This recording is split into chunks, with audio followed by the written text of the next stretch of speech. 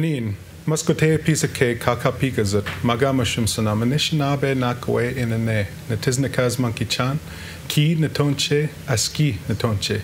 The Dinaway Makanak, my relative. Second online discussion forum with NCCIE, National Center for Collaboration in Indigenous Education. You can find our website at nccie.ca. During this online discussion forum, we're going to talk about approaches to teaching math and sciences.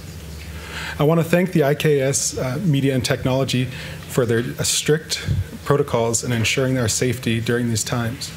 I also want to thank Jennifer Dockstader, our national lead, for the continued work that she does in making sure this project happens. Currently, we are in our third year of this project, and we are just bringing a wrap to what we've been working on over the past year. In the first 2 years, we went out to communities, Indigenous communities, and we asked them what are Indigenous knowledges that they wanted to ensure that they brought forth, that they were shared, that we use an ethical way of sharing the knowledges that were in the community, and we put that forth. After the second year, we started to focus on lesson plans. And during the times that we're facing in this world today, that is a great resource that will be available throughout the summer. As regions, each region is developing and creating their own lesson plans that are connecting to the knowledges that are wanting to be shared by the Indigenous communities that surround that region. As I said earlier, my name is Dustin Brass. I get to teach in the Faculty of Indigenous Education at the First Nations University of Canada. I want all people who are watching this today that if you have people in your life or in your family who are interested in education, that they seek out First Nations University as a wonderful opportunity to get their degree and take these things that we're going to be talking about into further spaces in educational environments. We have 3 guests with us today, and we will talk to the panelists throughout the show. And then at about the 45-minute mark, we'll go in for a final talk and final words from one of my mentors and guides, Willie Ermine. NCCIE, as I said earlier, is on is a website at nccie.ca. If you could, please go to that website over the next little bit and start to see the resources that are available throughout this country.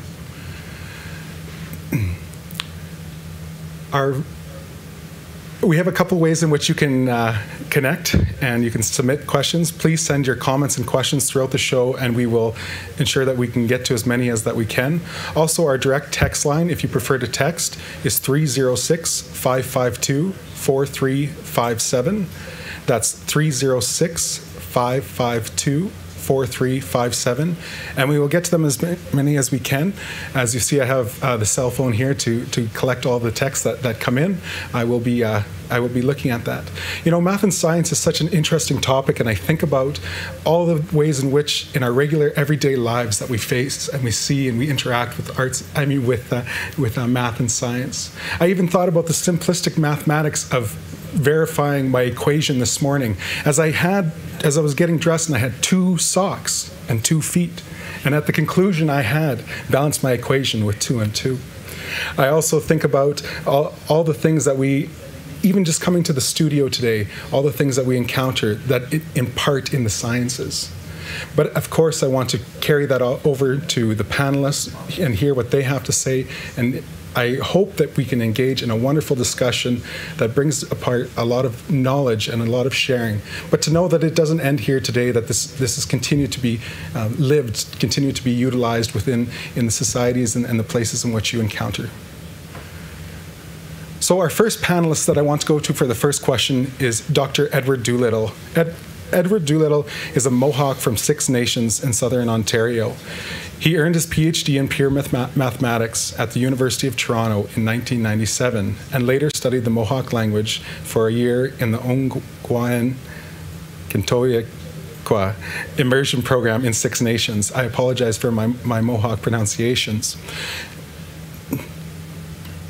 He has taught mathematics, math education, and Indigenous studies at the University of Toronto, York University, Six Nations Polytech, Queen's University, Confederation College, the Saskatchewan Indian Federated College, and the University of Regina.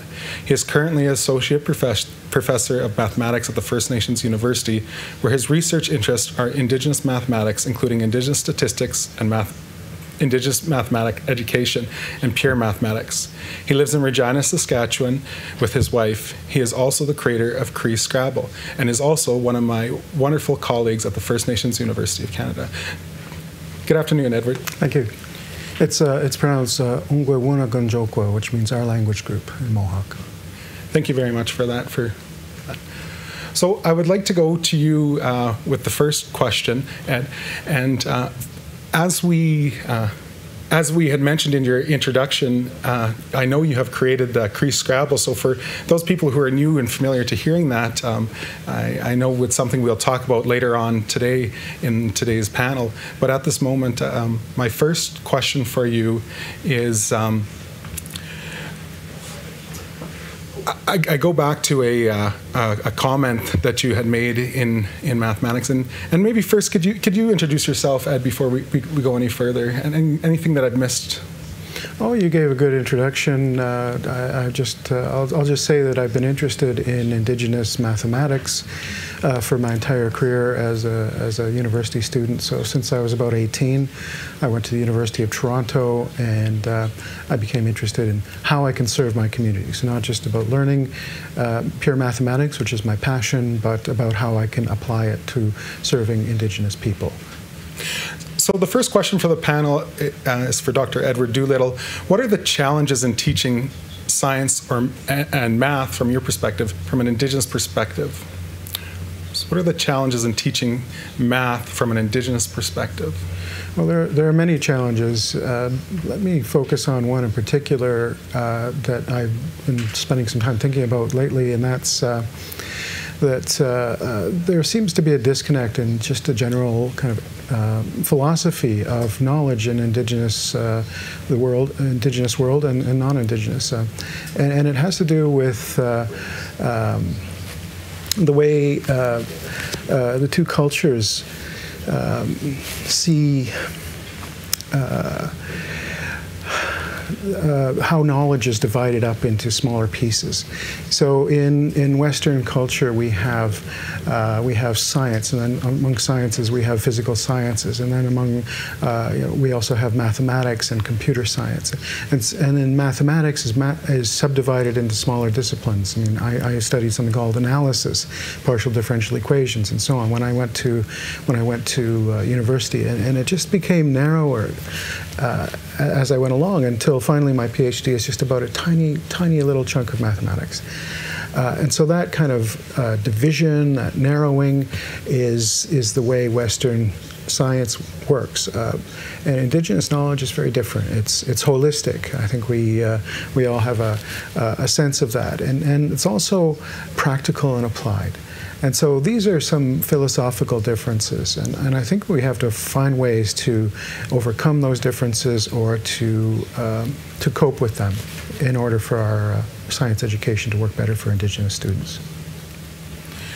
Thank you, Ed. I want to acknowledge some of the people that we have tuning in today. I see Julie Moffat from Quebec City, Rachel White from Treaty 3 territory, Leanne Smith Kristolovich, Bojuv from Treaty 1, and of course Twyla Dawn Marie McWally from Fort Qu'Appelle area, the Treaty 4 grounds, and Christine Schoenroth. Hello, it's wonderful for educators to be joining us, as well as everyone who is tuned in at this moment. For the next question, I'd like to go to Rockford McKay. Before I go to Rockford, I'd like to introduce you a bit to him.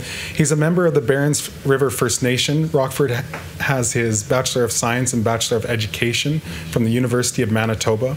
He's a co-author of the Manitoba Pearson Grade 7 Science Textbook and educational advisor to the Grade 10 McGraw-Hill Science textbooks used in Manitoba classrooms. He also served as a school trustee for the St. James School Division in Winnipeg. He majored in chemistry and microbiology, but has a lifelong interest in astronomy. He enjoys sharing his knowledge of Ojibwe and Cree stories of the stars. So hello, Rockford McKay. Welcome to the panel today. So my question is the same as I had asked Ed. what are some of the challenges in teaching science from an Indigenous perspective? Good afternoon. Yes, to be here. There's been a lot of challenges to educating our youth, ranging from lack of equipment in our schools.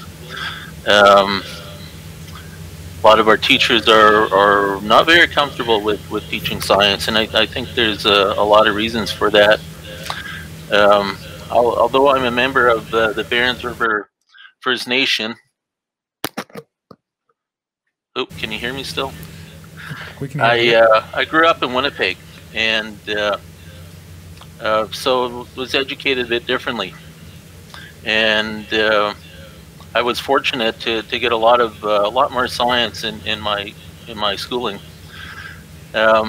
Just today, and I was thinking about a lot of about this, and of course we have the COVID-19 epidemic now, and this science education is thinking about science literacy. I think we needed a lot more, not just in First Nations, but in Canadian society as well. So I think as a nation we struggle with this.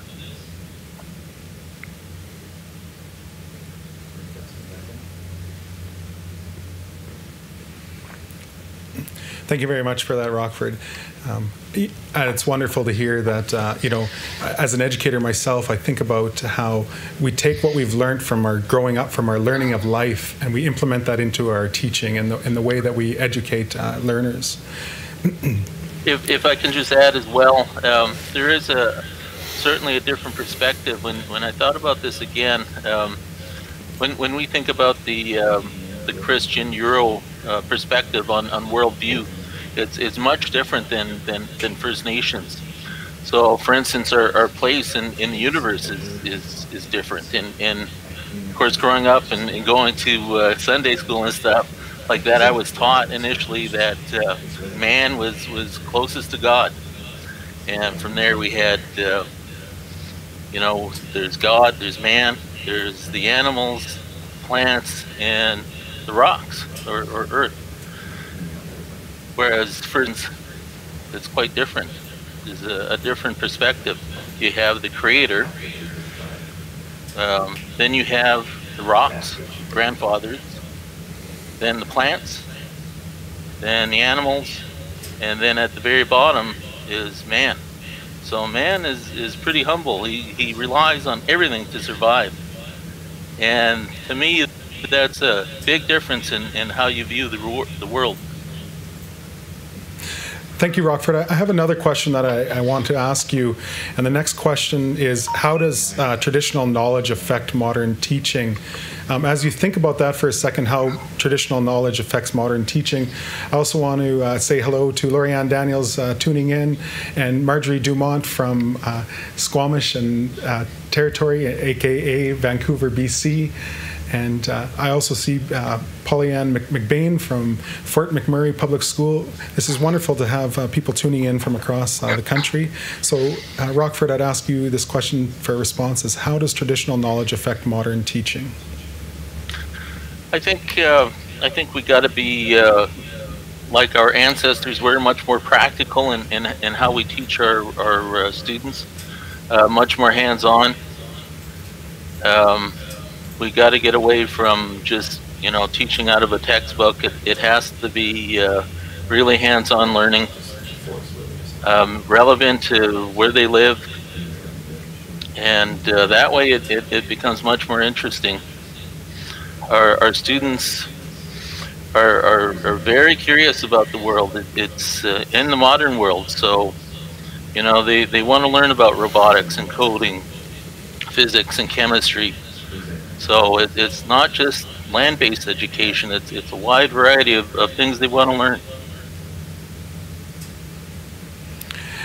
Excellent. That ties into something I'm so passionate about, and that is land-based education, utilizing the environments around us to look at biology. Just the other day, I was sitting with my friend who teaches science at Tom Collegiate in Regina, Saskatchewan, and I was notifying him about why don't our students know some of these things about evergreen trees, about pine trees, the biological understanding of trees that Willie Ermine talks so very much about in our first online discussion forum. Rockford, if I could ask you one more question, is how does language affect modern teaching? Well, language, in our communities, it depends, of course, where the communities are. If it's a remote community, they have their first language much more closer to them than communities that have road access. I find even communities that have the road access, English may not be well developed. So that could be issues to learning. But if students have an understanding of their language, they have an opportunity to learn much more, and in a worldview that's quite different. Thank you very much, Rockford. Our third panelist is Bedobin. And Bedobin, I know language is something that is very a passion of yours, something that is influential in the way you educate and the way you teach. I know that you've created Indigenous.ca. Please share a little bit more about some of your work, and I know you're the co-founder of Indigenous.ca. You educator of knowledge in plant-based medicines. So please share with us a little bit about that, and then I'd like to ask you the same question that I just asked Rockford about how does language impact teaching? Well, I'd like to start. I guess where it all came from is the family and the community that I grew up in, and there's quite a few stories that I think about where in my family they always said you got to think about the holistic of things, the whole things and the repercussions of things, and think about the future for yourself, but also the impact of your decisions. And so I, some of what has already been said from Rockford and from Edward, I think, I could parallel or mirror some of those rational ways of thinking, holistic ways of thinking, right? And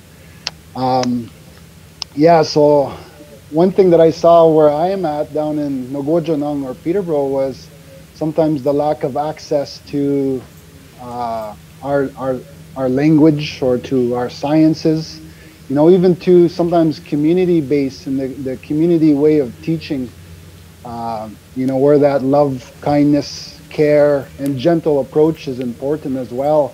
And sometimes within Western education, there's a lack of that connection or that humanness, right? And a lot of times we talk about it, we raise it up where we'll describe even my, some of my participation within colleges and university as higher education, and we're already disconnecting it from a human level, right? And so one rationale why me and my partner wanted to start Indigenous.ca is to reach our own family members and community members and build some of that access for the ones who we're really working for as well, or working to connect.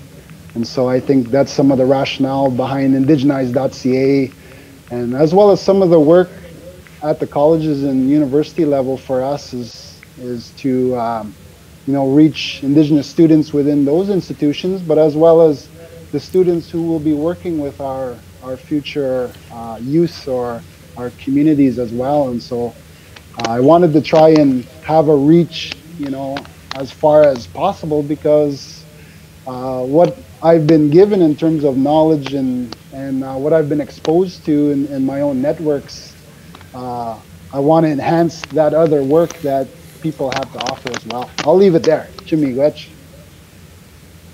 Biederman, I thank you very much for that response. Also, in your background, in your setting today, the forefront is these medicines that are very important during this time. I was even thinking about that understanding as I was driving here about, when we're thinking about math and sciences, the medicines incorporates that as well at such a deep level. So I also want to encourage people who are listening today to put questions into the comment, and to also text. I'm sorry, this is a new time, or first time I've used. I won't say who makes this phone, but please send in your text so I can ensure that I get them for the next question. So for the next question, I'd like to go to Ed, and I'd like to ask you about a question I heard from and I might misquote you, so please adjust my quote. You had talked about how pure math has taken over mathematics, and I wanted to know what you meant a little bit by that, and could you please share that a little bit deeper? Yeah, sure. I look at math education at the university level is what I'm most familiar with, and I see that it's just sort of a giant stream that goes toward multivariable calculus. It's the kind of calculus that we might use as mathematicians, as physicists, as engineers. And then the rest of the math curriculum is just really about, well, where do you fall off? You can't make it to multivariable calculus, so you're going to fall off at some point. That seems to be the way that the whole thing is structured.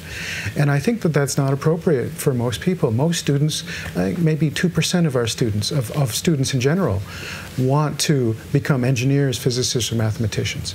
And so we're only really serving 2% of our students. So I think we need to look at reconstructing our entire mathematics program. So let me pick an example for you. Long division. So we teach students in long division. Long division in school. I learned that in grade 4 or grade 5, grade 4. And then, I asked myself, why do we learn that? Well, it's because we want to learn division of polynomials when we do algebra in high school. Well, why do we want to learn division of polynomials when we do division in high school? Well, it's because we need to do something called partial fractions in university calculus. But I think that if we dispense with that endpoint, then we can really ask ourselves these questions about this process all the way through. Why on earth are we learning this when there are so many other really, truly useful things, interesting things, practical things to learn? And so I would like to see us reevaluate the entire math program from the point of view of applications of what we might call applied math, although that too is a Western concept. But how do we apply mathematical knowledge to practical situations of interest to Indigenous people? And then we might even leave it up to the students. What do you want to learn? What is going to help you with the problems that are important to you?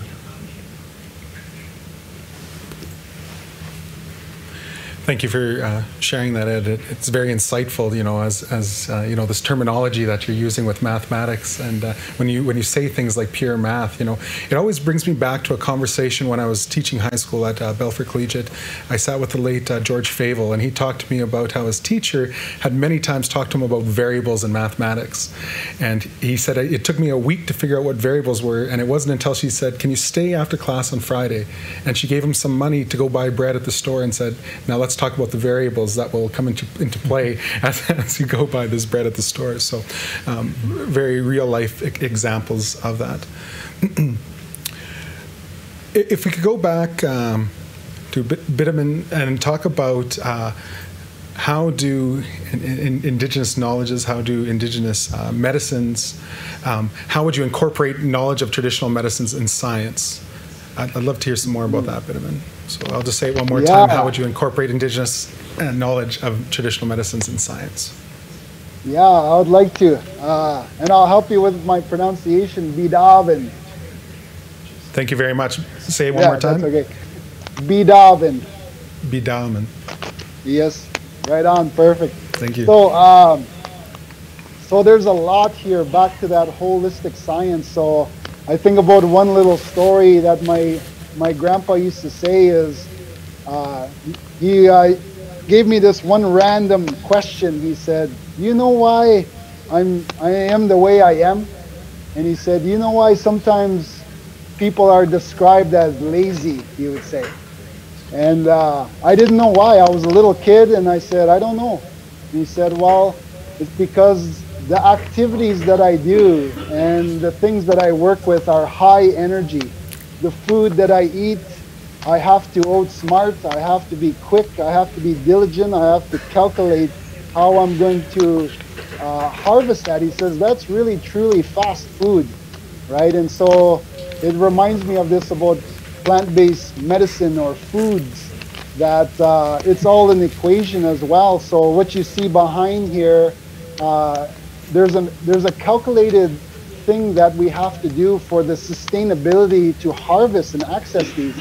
You know, I wouldn't feel comfortable showing everyone this if I didn't know that I've done as much possible that I could in environmental sustainability, environmental ecological restoration, to enhance the life or the nationhood of these plants, right? And so anything that I take, I ensure that the next time I go visit, it's going to be tenfold.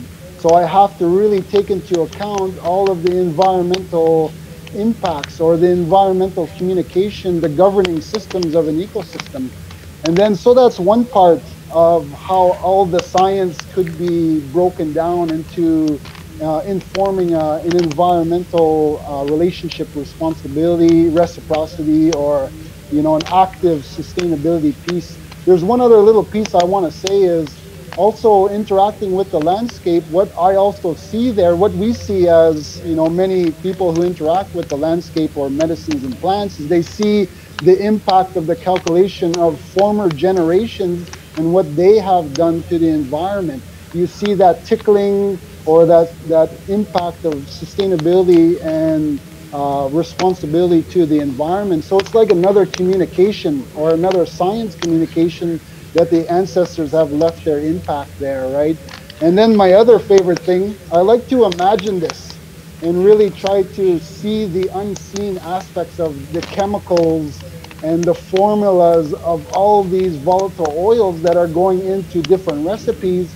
And then we're applying sometimes heat, we're applying variations of types of heat that we're gaining access to specific volatile oil compounds, and then we're metabolizing those things, right? So I think part of Indigenous or Anishinaabe science takes into account what might be deemed as life knowledge or life science.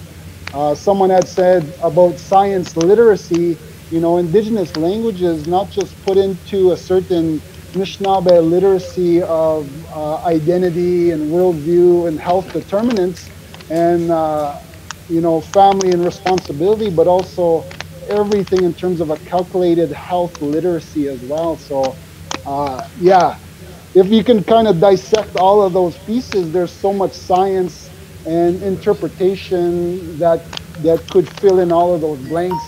And we have different individuals who kind of take that understanding and say, we're going to look and dissect and look further into medicine or volatile oils and all that. Anyways, I'll leave it there. I could go on and on. It is a passion of mine.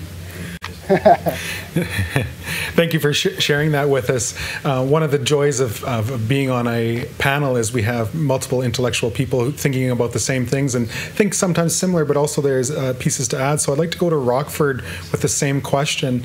Rockford, how would you incorporate knowledge of traditional medicines in science and math? I'd love to hear some more from your perspective. Well, traditional medicines, I'm really reminded of when we did the textbook, and of course we had a section on Ask an Expert, and that was always a professor at a university, and we had Ask an Elder on the opposite side of the page. And I can specifically remember one section that was on traditional medicines, and the other side was a medical doctor. And when I talked to the publishers about this, I said, when I look at this and I read between the lines here, I'm saying, well, what we're saying here is we're actually saying the elder is not an expert. He's something else. So if I'm a student, that's what this textbook is showing. Why say ask the expert and the other side ask the elder? And I really pushed them to try to change that. And it depends on the question, on who the expert is. So if it was on medicines, you know, of course you have the modern pharmacology side, and you have the traditional medicine side, but it depended on what the question was. So for instance, if the question is about, let's say about curing let's say the stomach ache, well, if the question is, where do you get your medicine? If you're up north somewhere, you may not have access to the local pharmacy. So who's the expert in this situation? It would be somebody with traditional knowledge of traditional medicine. So they're the expert in that case. So here's the question: if we asked a pharmacist where I could get a medicine to cure that stomach ache, and say a remote community as Red Sucker Lake, and if there's no pharmacy store, what can that person do? In this case, that pharmacy guy is not an expert. He can't help, whereas an elder can. So I would consider that person an expert then. So that was a real issue in that publication. Thank you, Rockford. You know, Kameo Capo, I see earlier in the comments, made a wonderful comment about getting the opportunity to sit down and listen to people leading Indigenous academia in math and science. I also want to acknowledge that as the individuals who sit here, we sit with all the people that we've sat with, the elders, the knowledge keepers, life, the interaction with the four-legged, crawling, and winged ones. You know, we sit with that knowledge. You know, such a interesting conversation that you have going forward, Rockford. I'd like to turn my attention over to Dr. Edward Doolittle. Now, Edward, I know that your wife is a teacher. She, in fact, just finished recently through Indigenous education at First Nations University. So I'm sure that teaching in mathematics in high school is a quintessential discussion in the household. So Wendy Lee Morrison-Pym asked the question, what about current trends in math towards problem-solving mathematics that in some classrooms is failing students, especially Indigenous ones who are absorbing information rather than testing it? Well, just to talk a little bit about my wife, she's actually teaching grade 1. So she went through your program to learn to teach high school English, but the job that she got on her reserve was teaching grade 1 students, and so that's how she figured she could serve her community, and now she's working in Saskatoon teaching Cree immersion there. So language is very important to her, to both of us.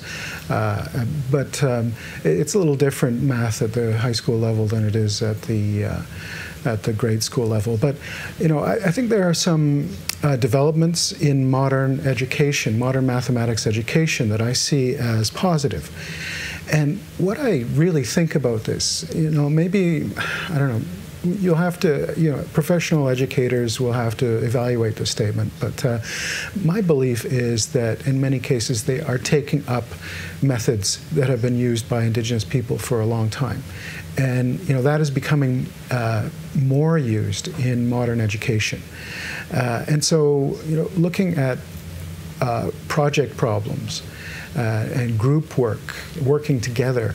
Those are examples of ways that education in mathematics is changing, the ways that it's looking more like traditional education. I see those as positives. In some cases, it hasn't worked out very well, I'll admit, and that I think is because teachers are not given proper training, education in these new methods. They've just been introduced by governments, but not being supported by governments. So I call on our governments to alter, to improve the way that mathematics teachers are trained and educated. Thank you for that, Ed. I also want to point out Clarice Delorme from Chief Kakwishtahoa Community School. I thank you for your continued support, and as always, in education. I'm going to go back to you, Ed, and I'm going to pull out my 8 fingers here because I have a question. Why are there 8 aspects to Indigenous mathematics? And I will slowly count them down on my fingers as you go through each one of the 8. Oh, well, gosh, yeah. Now you're going to put me on the spot here. I did give a talk. It's online through the University of Winnipeg, and I chose 8 just because it fits around the circle very nicely. That's all. I mean, you can invent more. You can say that there are fewer.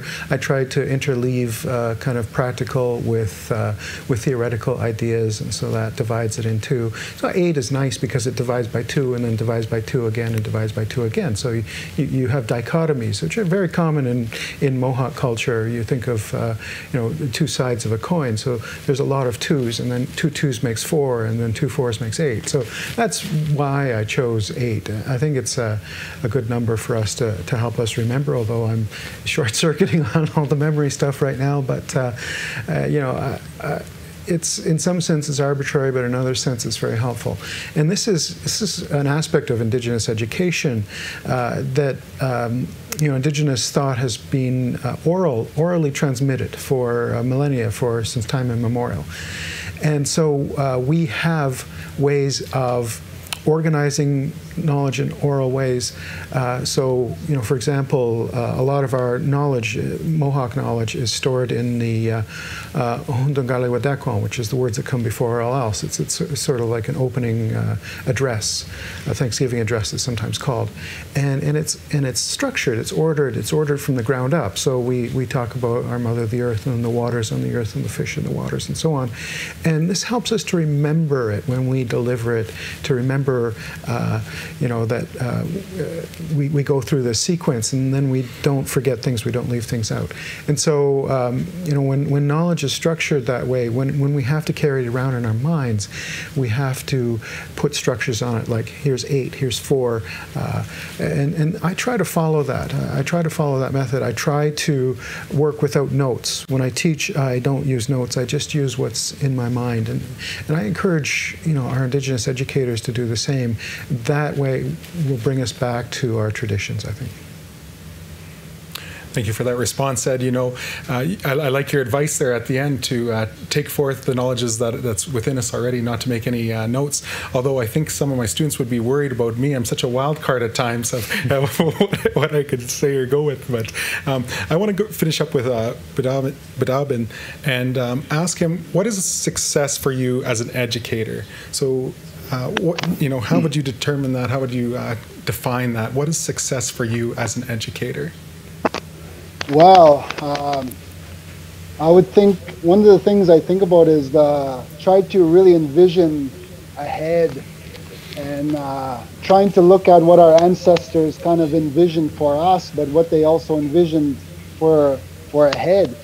And so I think about our current state in our generation, and even though I'm a little bit on the older side of this generation, not the very old side, but that on everyone's mind, on a lot of the youth's heart, is climate crisis. So one of my successes that I think is to try and inspire some critical thinking on the solutions that can go into a climate crisis, right? And trying to challenge this idea that as humans, we are the problem, right? And that's sort of a fantasy that Western science kind of promotes, this idea of a self-maximizing, a little bit human as the weak link within the web.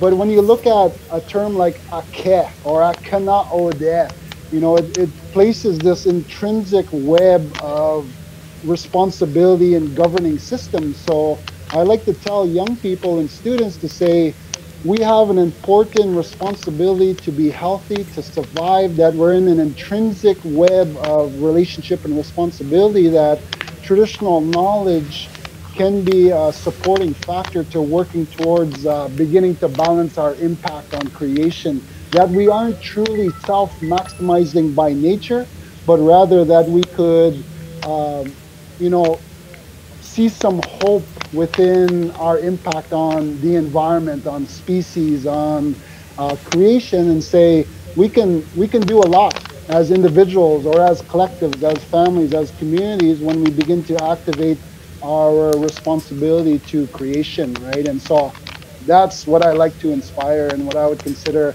what I start to see some of the success of what students are beginning to develop and plan for action in their own lives. And you know, sometimes it might be plant-based medicine, and the other work that other plant knowledge holders are doing, like the example, you know, a shout out to Joseph Petwanika in Creator's Garden, and some of his passion for plant-based medicine and exercising that responsibility to creation.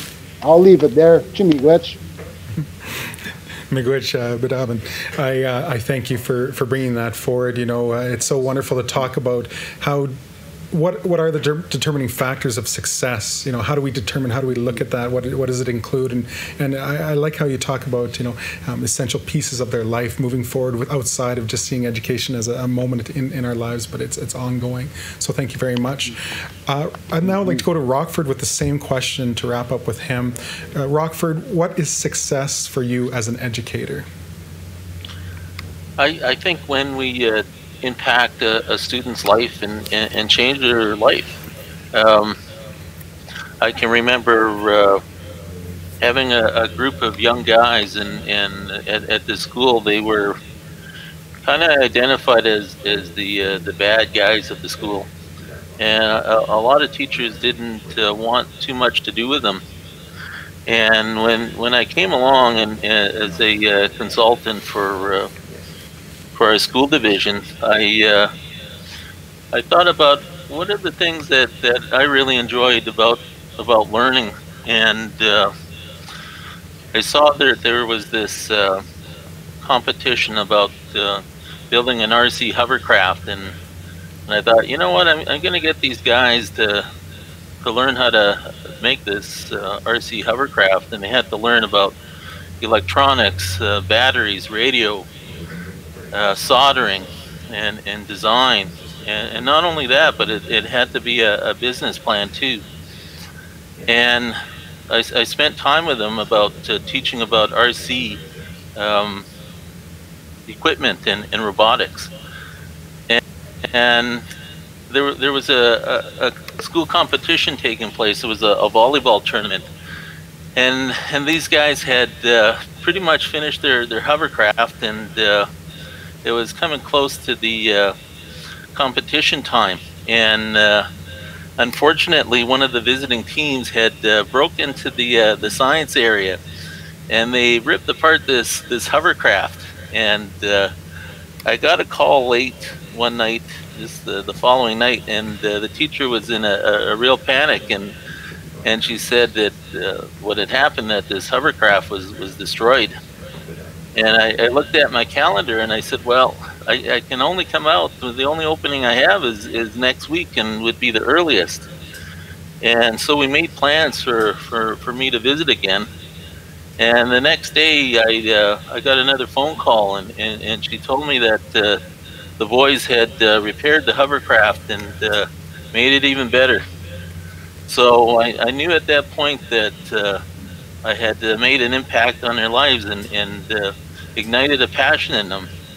And that's what really defines success to me in education, is igniting a passion in our students. Thank you, Rockford. I'd like to thank our first two call-in guests on the panel.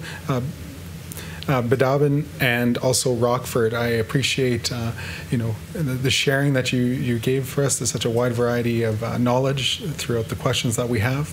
We're going to take a quick break here. If you could please click on the like and share button to help our community grow. Keep hitting that like button, keep hitting that share button. We would greatly appreciate it. Stay tuned and we'll be right back with final comments and final words from Dr. Willie Ermine. Thank you very much.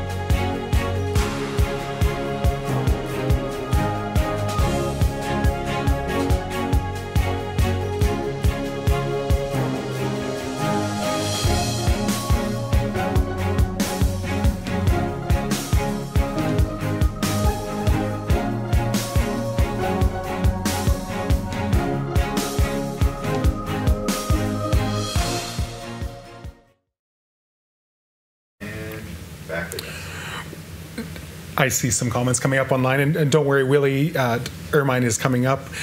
We want to ask Ed a couple of questions quickly before we have Willie on the line. So please stay tuned for Willie Ermine. But before we go there, I'd like to ask Ed the following question. What has the experience been like for you going through the stories and finding mathematics in them? Where is the culture of Indigenous mathematics at? Well, that's a great question. It's a lifelong journey for me. You know, it's something I started when I was 18, and now I'm in my 50s, and I'm still working on it. I'm very anxious to find Indigenous mathematics, and the harder I look, the more I find. So, for example, creation stories. You know, we look for things, try to find where they're placed in Mohawk culture, things, knowledge that's fundamental and unchanging. You'll often find in the creation story knowledge that's gained and acquired over time.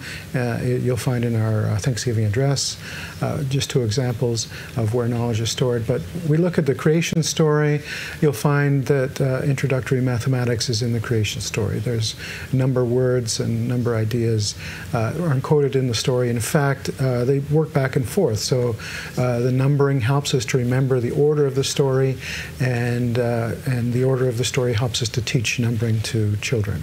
So that's just one example. I mean, there must be hundreds. You know, I could go on and on, but I would just encourage everyone to look for these things. And the more of us that look for them, the more we'll find them. The one thing that I caution about is that, you know, these things are not considered a separate form of knowledge in Indigenous culture, that they're integrated with everything. So we didn't have mathematics in the sense of being distinct from science, distinct from cosmology, and so on. These were all integrated together. So it is a bit, you know, we are imposing a bit of a Western lens when we start to pull them apart, but on the other hand, we have to work with the world as it is.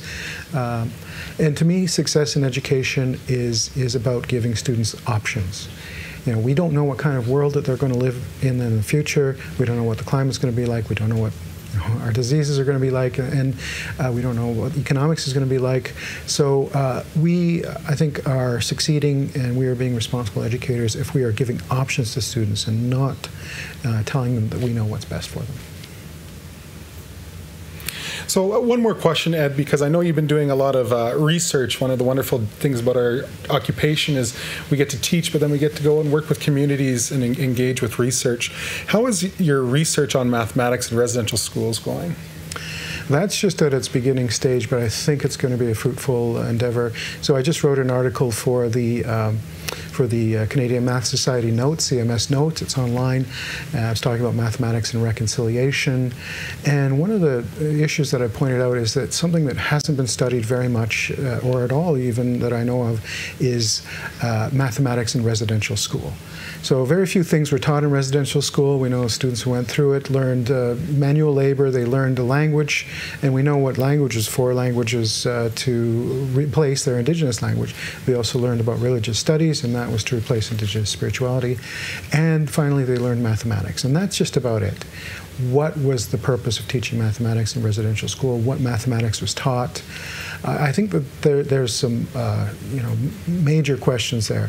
I'm raising the question. I'm not necessarily the best equipped. My education is as a pure mathematician, but I am interested in collaborating with math educators, researchers in math education, to take a hard look at mathematics in residential school. I'm also collaborating with an elder, Linda Young in Saskatoon, who is talking to me about her experiences. And so I think together we're going to write a paper about that. So that's where I'm at with that. Thank you. Before I switch over to Willie here, though, Ed, I know we're staying home and we're playing a lot of board games, and so quickly in a short description, can you tell us a little bit about Cree Scrabble that you've created? Yeah, sure. Happy to. It's called Screeble, and it's I had the idea what would a Cree games look like, Cree puzzles, Cree word puzzles look like, and I'm working on a whole bunch of them. I'm working on word searches. I'm working on crossword puzzles. But there's also games which are not just single-person puzzles, but where two people play against each other, which could be potentially more fun. Scrabble is one that I'm familiar with in English. I thought, what is it going to take to translate this into Cree? And so I've been working with Eric Wolvengray to get the frequencies of letters, to get the scoring. We're using a big Super Scrabble set, which is 21 wide, because Cree words are much longer than English words, and we're changing the rules.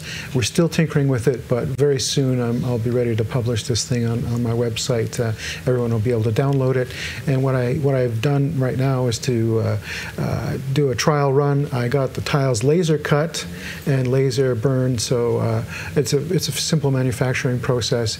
I got bags of tiles, and we play tested them. So Eric Wolvengray has played with his wife, Gino Kamasis. They're both very fluent and literate in Cree, and they had a great time playing it. In fact, it was hard for me to get the tiles back from Eric. So. Excellent. And I look forward. Maybe I might have to come time to dust off some of my Cree skills, some of my Cree wording. There we go. So I know there's been some comments about how do I get a hold of some of these panelists. I want you to know that every one of these panelists are contributors on the NCCIE website, and their contact information is also available there. So please go to the nccie.ca website and look for their contact information, and all the panelists today can be contacted through those sites. I'd now like to take our time to go towards Willie Ermine.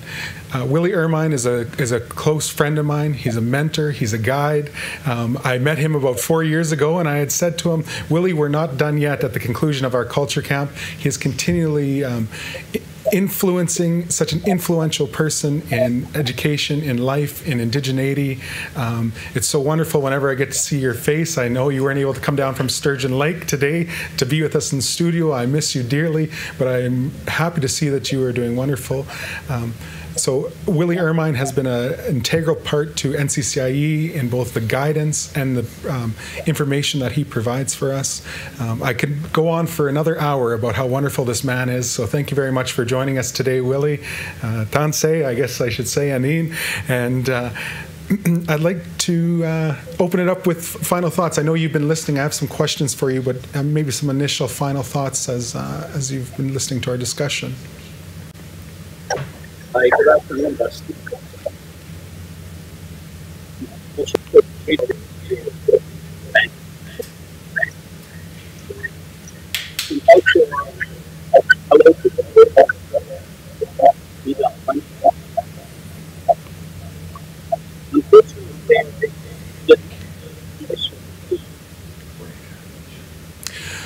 So we're having a little bit of connection issues right now with Willie. This is one of the things that we face when we're trying to do in studio. Willie is residing right now on Sturgeon Lake First Nations, about 20 miles northwest of Prince Albert, and we're trying to make do with the things that we have at this moment. So I apologize, we went away from Willie there at this time because we need to ensure that you can hear. I know that the feed was distorted, so such a knowledgeable man, I know we will lose that benefit of hearing what he has to say. So we're just going to try cue it up one last time here and see if we can get back on to time with Willie. So as they're trying to get that going up, Ed, I'm sure you heard it in the background. You know, we want to hear more about this Cree Scrabble that's going on. You know, we want to hear about the syllabics. We want to hear about all the aspects of it. We want to know the highs and the lows of it all. So please share with us. Yeah, sure. Well, what we're using is the standard Roman orthography, SRO, instead of syllabics. I thought about syllabics. There's some issues, though. There's so many syllabic characters that, you know, it would be hard to make a reasonable distribution. If we included at least one, then we'd use up, you know, half of our 200 Scrabble tiles. So we decided to go with standard Roman orthography. And you know, what is in the background here is that we're looking at a kind of a unified spelling system for Cree. So Eric Wolfengray has produced dictionaries which have you know, a consistent spelling system, and that's one of the things about Scrabble is that you're kind of bound to a specific dictionary if you're really going to play it. So you know, there's a few issues. Now, we went through lists of words to get frequencies. How often does each letter appear? And this is one of the big problems in the design of it. So in English version of Scrabble, the people who invented Scrabble actually took the letter frequencies from the front page of the New York Times. And they got natural frequencies of letters. We don't have a corpus like that of written Cree. Or not at least a readily available one, not a digital one. So instead of using a digital corpus, we use a dictionary. And the distribution of letters in a dictionary is going to be different from the distribution of letters in a straight, ordinary written language. And poetry might be different from prose, and reporting might be different from fiction, and so on. So one thing I would really like to do is to get my hands on a significant body of written Cree, and maybe we'll get a more natural distribution. But in the meantime, we're making do with what we've got. You know, we've got to play test it. So once you know, I got a few things I got to tune up. I'm going to put this thing and make it available. Some people I see are asking about the website. I am not sure which website. I don't have one, but certainly there'll be a link through the First Nations University site. So I have a page on First Nations University. I'll link to wherever I put the Scrabble sets. Thank you for sharing a little bit more about that, Ed. Rachel White, you bring up an important point. The connectivity on many reserves is very slow. You know, it takes me back to it reminds me about my nephew, Fearns Francis, as he was telling me about how was life when he had moved back to the reserve, and he said, it's a little tough. The internet connection is slow, and it affects my gaming. And I said, well, life is pretty good if we just have to worry about internet connection, my boy. So. We're still trying to get Willie included into this call. Capo, you bring up another great resource, Audrey Drever, another. Okay, we're ready for Willie to come in. So, Willie, hello, welcome back. Hi, Dustin.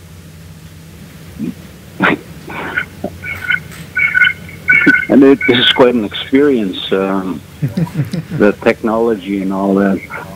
But greetings to you, Dustin, Edward, Dida, Bun, and Rockford, and all your listeners as well.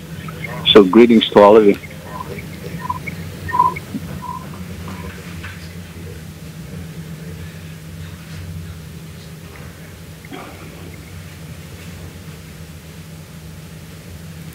Can you hear me, Willie? Yes.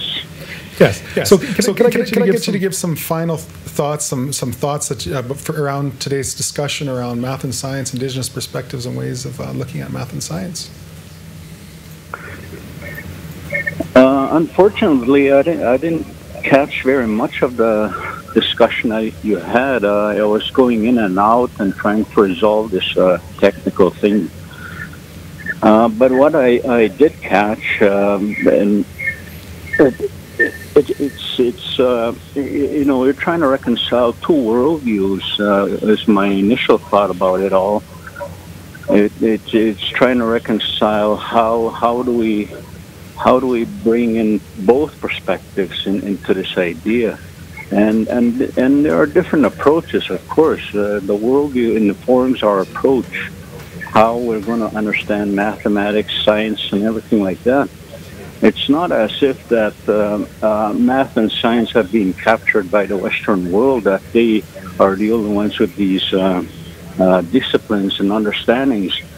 And again, I think Rockford mentioned it. It depends what perspective, what lenses we use to try to understand these. I can look from my own perspective and talk about the science that we have, and I think Western scientists would have a hard time understanding that as well. So the other thing I just wanted to mention, and I caught glimpses of it in the discussion in some ways, was this idea that science is strictly a very mathematical, Western-oriented way of reading the world. That science is the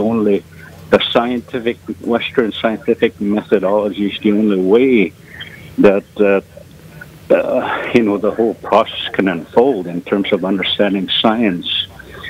But I think what is missing, and when we talk about our worldview, one thing that is essential in that worldview to use as a lens is this idea of our own metaphysical reality, our spiritual reality. And so spirituality does not become removed in particular subjects or any ideas that we talk about. Science, spirituality is not removable. We'll put it that way. So no matter what the topic is, no matter what we're talking about, it has elements of spirituality to it, and that's the element that when we think about math and we think about science, that how do we include spirituality into these disciplines and understandings? And if I can be so bold to say as well, that there is a science to spirituality. There's a certain process that we follow to understand spirituality. It's got its own data, it's got its own methodology to understand. So there is a science to it. And we should be able to replicate certain processes or findings or in spirituality as well. So there is a science to it. There's a way we do it, and it's this understanding that does not enter the discourse in this Western perspective of.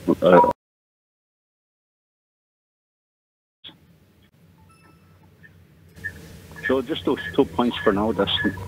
Okay. Thank you very much, Willie. Willie, could I get you to? Is it possible to turn down your computer volume or mute your computer volume? I feel like I should pick up the phone, like we're having a phone conversation here. I really like this. It's. I'm so glad that you could join us into this discussion. So, I'd like to ask you one more question here for sure, Willie. Like you said, spirituality and science, that connection that is there. But also, how does language affect teaching? how does language affect teaching when we're thinking about math and science? Well, it's the same idea. Language is infused with spirituality, the spiritual language, the understandings that go with sound, for example. I guess we can study sound. If we study sound, we would find that there is a science to it, but it also, from our indigenous perspective, sound has also is a way to not only understand the world, but also to make sound to the world. If I can give you an example, when we say the Cree word for prayer is kakisimo. That's the Cree word for prayer. Kakisimo. The root words of that word kisik is in there, which is the universe. It's the whole universe. However you perceive the universe, and the mo at the end is the sound. So we make a sound to the universe when we do our prayers. So there is, language has an impact in the world. The sound of language. I asked an elder one time, where do we get our language? And the response was, and I didn't understand it at that time, and I'm not saying I understand it now, but here's the response that he gave me. He said, our language comes from nature. It comes from the wind blowing. It comes from the birds chirping. It comes from the grass, flowing in the breeze. It comes from different animals, the growl of a bear, or the snort of a buffalo. What basically he said, our sound comes from nature. We studied that sound. We studied the behavior of how that sound was used in that behavior. For example, he said we learn prayer from watching birds early in the morning. They get up real early in the morning and they talk to their young ones that very early period in the morning. And that's where we took language from, and that's where we learned how to associate language and behavior, that these two things are inseparable. So sound is,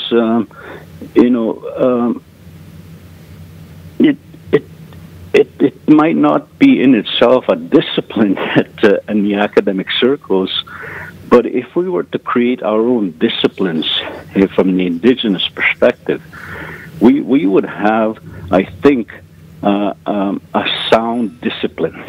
That sound, and language is a part of that. Language is a part of that. Drumming is a part of that. Singing is a part of that. Walking on the land is a part of that. And we're thumping our feet on the ground. Sound just pervades our whole existence, and these are the things that culturalists or spiritualists or people studying culture will delve into. They're led into these areas to study these areas of sound, and you could include the mathematics of sound. For example, we did a booklet, a Cree booklet, translating all these words like addition, subtraction, multiplication, and all that. And I'm sure Edward will be aware of that book, where we translated the English words for addition, for example, into Cree. And it's not only a translation, but we also look at the what action and what behavior or what sound is associated with that. So you can actually perform a maneuver or behavior or sound in real life, to do addition, to demonstrate addition.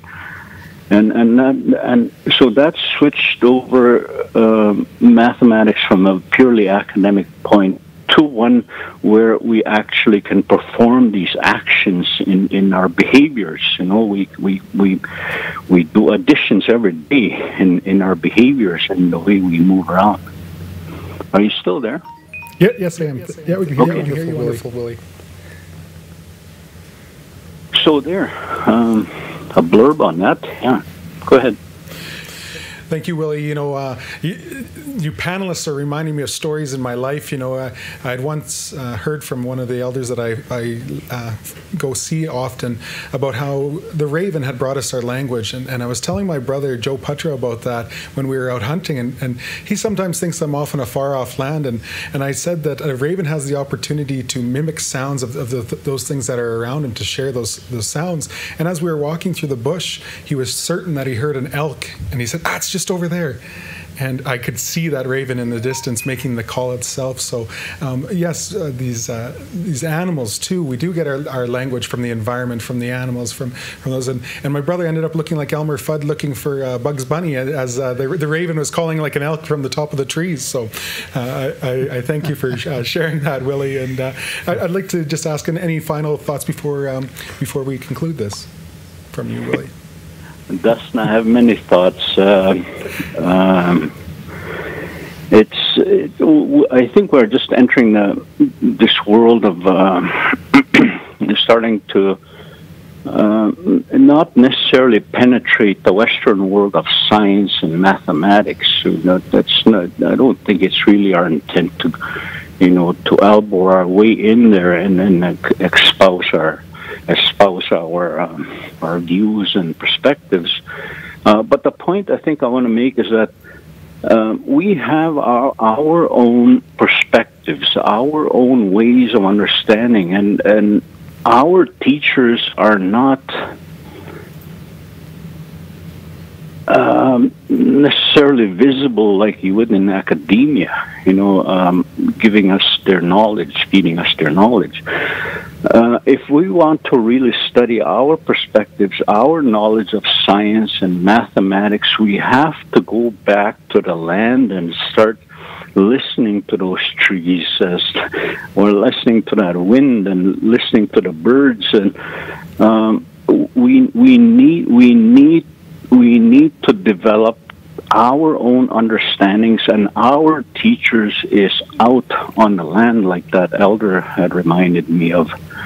Our teachers are much, they're very, they have a lot to teach us, but it's us that we have to realign our learning processes. We have to realign our thinking, to be able to pick up this knowledge that is, it's everywhere. It's out on the land, and that's my belief. And I think I see it's not only a belief in my head, but it's things that. The things I talk about, I want to make sure that these things are happening and that I'm not deceiving people by telling them, go on the land if you want to learn about mathematics or science, I have to, in my own way, also be sure that what I say is how it is. It's this old scientific method again, how we experiment, how what kind of data we collect and how we can replicate certain processes. A lot of our knowledge follows those same principles, maybe more rigorously, with more rigor. And certainly with more oomph to them, if you add a spiritual dimension to everything. So it's a lot of work, and we need people out there that are going to do this work, because it's a richness that we have. I always say our people are so rich. We have not even really sunk our fingers into this the treasures that we have about our our people and what we have in our language, in our science, in our understanding of land, the understanding of nature, and all that. Everything, we are so rich. Yet, that's what we have to build up, and not try to fit our concepts into Western mathematical models or scientific models. We have to, assert our own. We have to assert our own, study our own, assert our own, because that's what's required now, not another tinkering of Western mathematics so that we can understand it. No, that's not what is required. Thank you so much, Willie. I always appreciate whenever I get the opportunity to talk with you. And as I always tell you, we're not done yet, you and I. We got many more things that we have to complete in this world. And it's wonderful that we spoke in January trying to set up some dates that we could connect. And every date that we put out there, you and I were busy for something. So I know we're both busy people doing great work. And I look forward to the next opportunity that we get to share and continue doing the great work that we are doing. So thank you so much, Willie, for joining us today. I'm so glad technology worked to bring you in. I also want to, I know that Willie talked about a mathematics book, and our national lead, Jennifer Dockstader, had posted on the comments that Dr. Arzu, and she had presented his email address. Contact him through that email address if you were interested in that mathematics book that Willie Ermine, Dr. Arzu, and Dr. Ida Swan created. So I want to thank everybody who joined our online discussion forum today. If you could please hit the like button and share to help the conversation grow. Please send us your comments through and your thoughts for future episodes and future online discussion forums. I want to send out my deepest thank you to Bittaman Pelche, Rockford McKay, Edward Doolittle, and Willie Ermine. Also to Terry Massey for making this a brainchild of his and seeing this through. Thank you to all the people who text. I just got another text, so thank you to all those people who sent in their text and comments. Thank you to the IKS Media and Technology Studio for their wonderful handling of this online discussion forum.